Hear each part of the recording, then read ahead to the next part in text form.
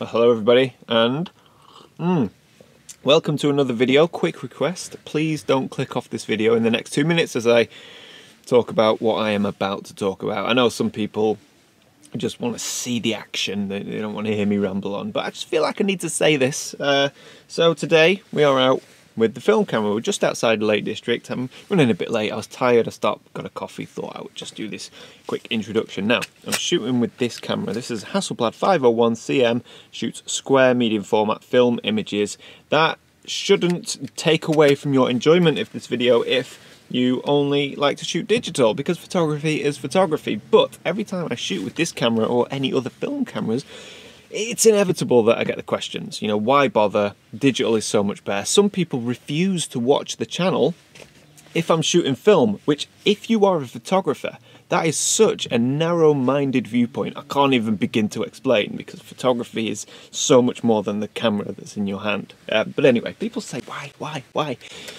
Well, there's not really an argument for it, to be honest. Digital is superior to film in terms of technicalities and the amount of versatility that you have with the image, the raw file, the cropping, the processing you can do to the image and all that sort of stuff, whereas film's very limiting. But for me, like today, for example, I'm not out to create the world's best award-winning image. If I was travelling, you know, to North Pole on a once-in-a-lifetime trip, I wouldn't take my film camera because it'd be too risky. But when I'm out and about in my local area, I just want to enjoy myself. And today, I really just fancied a bit of film, and it comes down to nothing more than that. I fancied it. And when you're out in the field with a camera like this that's analog, manual controls, you've got to really look at and understand what you're photographing, from tonality to light to colour to composition, so much more than you do when you have a digital camera with so many aids on it.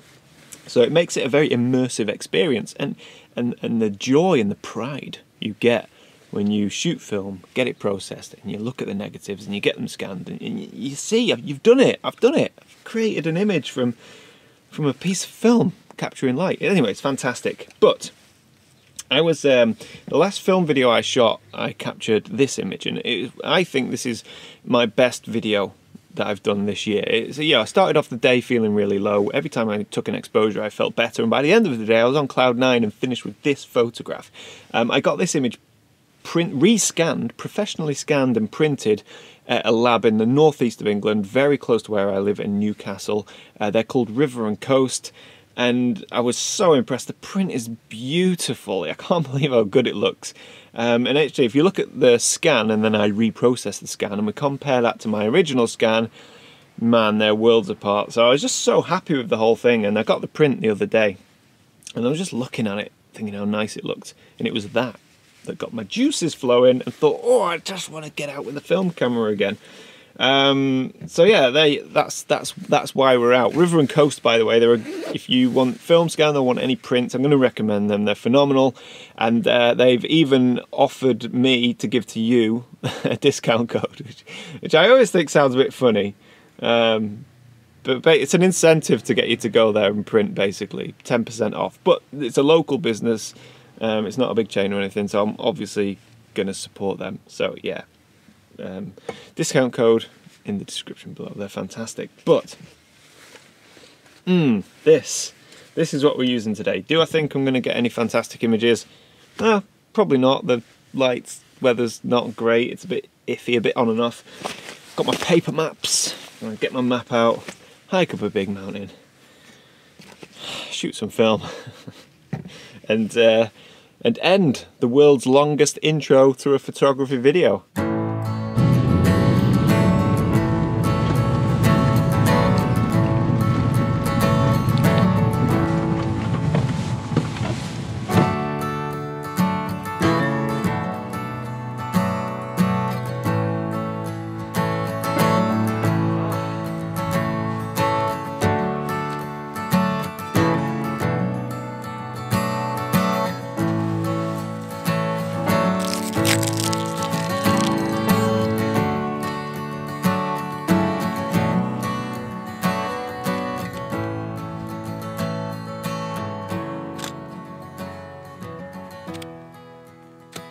So I've just taken my first photograph, and yeah, I took it in a bit of a rush because I can see a lot of weather coming towards me. And I'm fairly exposed up here, and this camera isn't going to fare well to a downpour, which is why I've got all my layers on and my waterproof jacket, because I can see the rain heading this way. Hopefully it doesn't come across into this valley.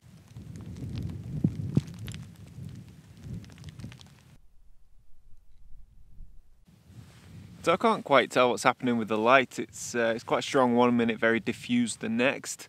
So I'm guessing there's quite a lot of cloud behind this hill that I can't see. But this is the type of photography I enjoy. You know, just peaceful. Just find a spot, sit down, relax and wait. And just see what happens. It's just so nice up here. It's funny because I also enjoy frantic, running around, you know, getting the shot as the, you know, very sort of reactive, frantic photography I also enjoy. So I just love all photography, what can I say?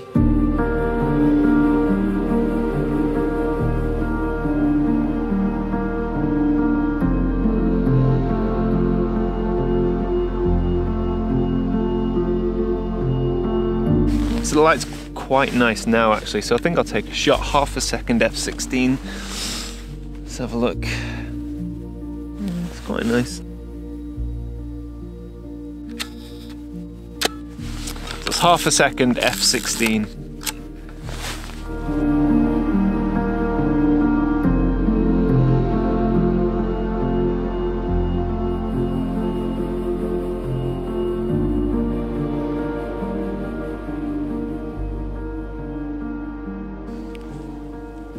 So I'm going to try a longer focal length. So I thought I'd give it a go with a 150mm lens rather than an 80mm lens. So we'll be getting a lot tighter in on Great Gable, which is the main subject.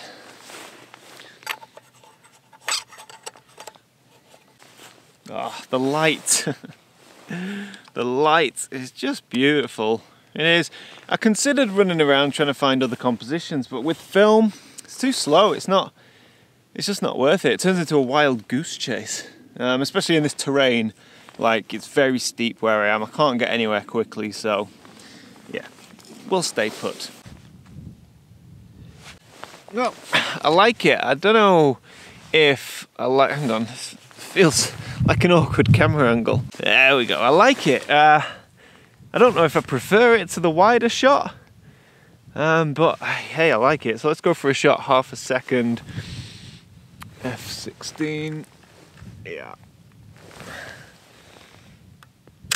Yeah, half a second, f/16, and we still have a lovely, lovely light, although it is fading fast. So that was 150mm, so a tighter crop on what we've been shooting all evening.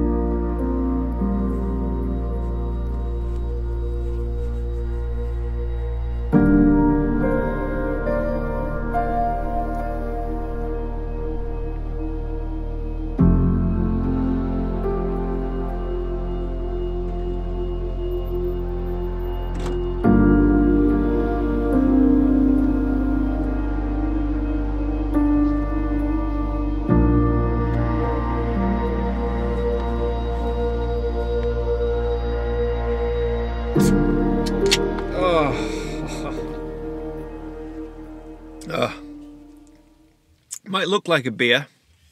It's not a beer. It's a soft drink from Glenafric Breweries. And my wife got me these, and I thought I recognised the logo, Glenafric Breweries. I remember when I first started YouTube, there was another lad who also had a photography channel called Craig, and his channel was called Destructive Pixels. And I used to watch his channel all the time. I used to love his content. And then one day he just stopped, and I was really sad. This is quite a few years ago. Like I genuinely like I was like, oh man, what happened to Craig? Anyway, it turns out he started Glen Affric Brewery, so he left YouTube and started a brewery. Obviously this is a soft drink, but they do beers as well. But yeah, I can't help but think I've chosen the wrong career path. Maybe I should have left back in the day and started a brewery. Oh, anyway, definitely recommend. So, it's late. It's 10:15. I have no plan for sunrise, but what I do know is that wherever I shoot at sunrise, I want to roll out of bed and be there. I am absolutely done in.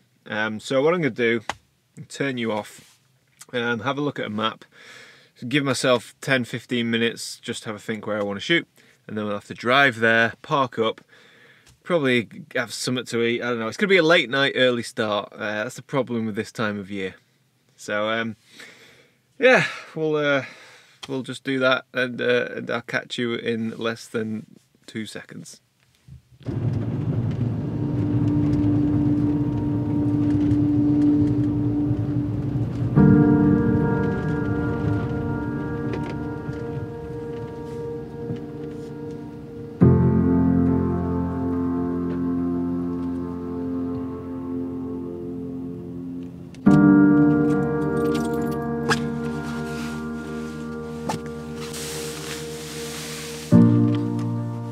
Okay, so it's midnight, sunrise is at 5:38 in the morning, which means I need to be up at 5.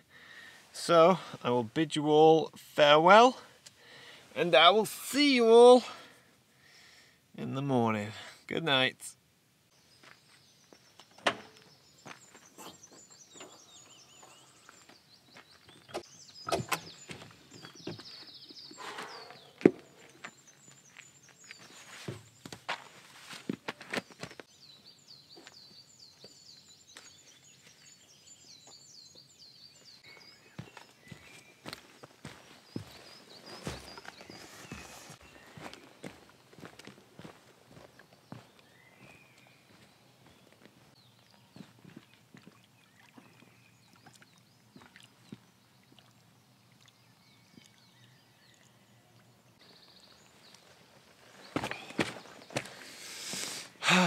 Well, good morning everybody and welcome to Thirlmere. It's a nice morning. It is a nice morning. I had a terrible sleep. Must have only got 3 hours. For some reason I just couldn't nod off, but yeah,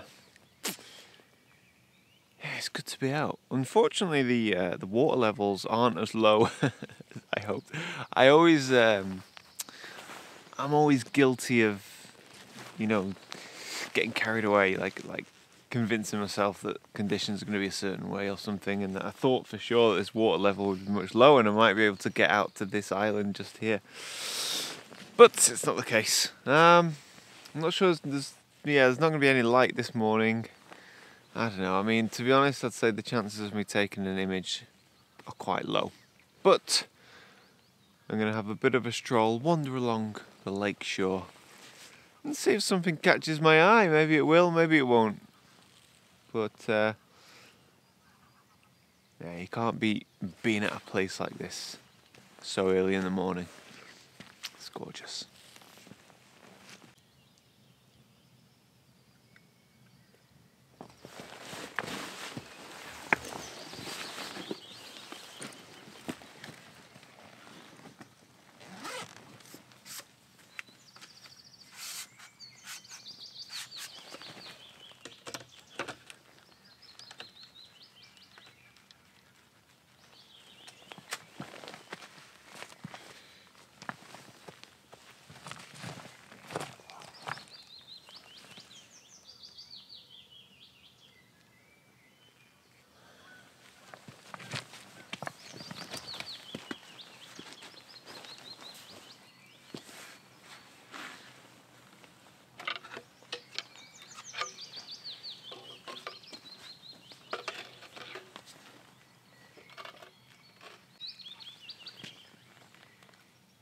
So it didn't take long before I found a subject to photograph. I challenge anybody who calls himself a photographer, to walk past that tree and not want to take a shot. It was almost too good to be true. It's incredibly awkward to frame it. I'm stood on the top of a boulder. My tripod is precariously balanced on the boulder, but I managed to frame it up just how I wanted. Let me explain. So in order to photograph this tree how I wanted, I had to get up on this boulder. I had to get up high, basically, because when you look out to the lake there, you can see there's this beautiful area of calm, still water, where it's nice and dark and black as it reflects the fells across of the adjacent or distant shore. But if you look out further across into the lake or the reservoir, you can see that there's this bright white strip. That's where the wind is blowing down the reservoir. It's causing ripples. The ripples reflect the sky. It just causes this unsightly brightness, which isn't very attractive. It's not too bad, but I have to make sure that the top of the tree there doesn't intersect with either the distant fells or this bright strip of water. The only way to do that is to scramble up this boulder and get nice and high. So if I didn't put my tripod on that rock there and get as high as I possibly could, the tree would be lost. When you photograph it, it would be lost in the background, the fells and the distracting white band of water.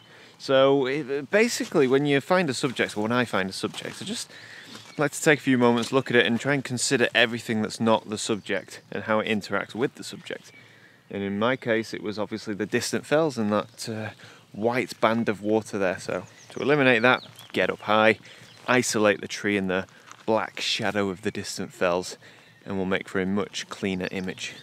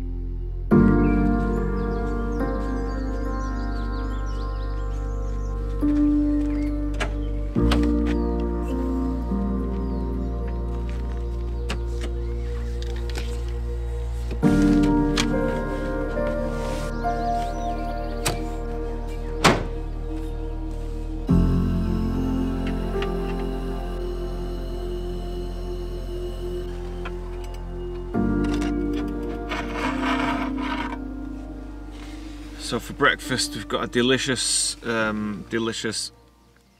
sloppy porridge and a lovely coffee, which I'm very much looking forward to.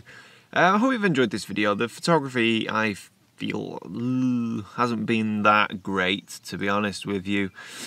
Yeah, it's just that's the thing. If you're new to photography, like, don't expect it to be amazing every time you go out. It's the thrill of the chase that brings me back time and time again, you know?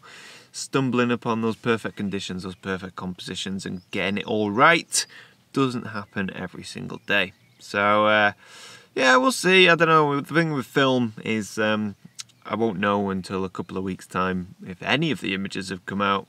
So it's always funny because you've seen them, I haven't. So who knows. But anyway, it's yeah, it's that time of year now where sunset is late, especially when you're up a mountain, and sunrise is early. So I've only had a few hours sleep. I'm going to eat my breakfast, have a coffee, I'm going to relax for a little bit. And then I'm going to spend the afternoon exploring and planning out locations for next week's video. So make sure you tune in for that. Support the channel. How do you support the channel? If you've liked it, give it a like. Thumbs up is a massive help.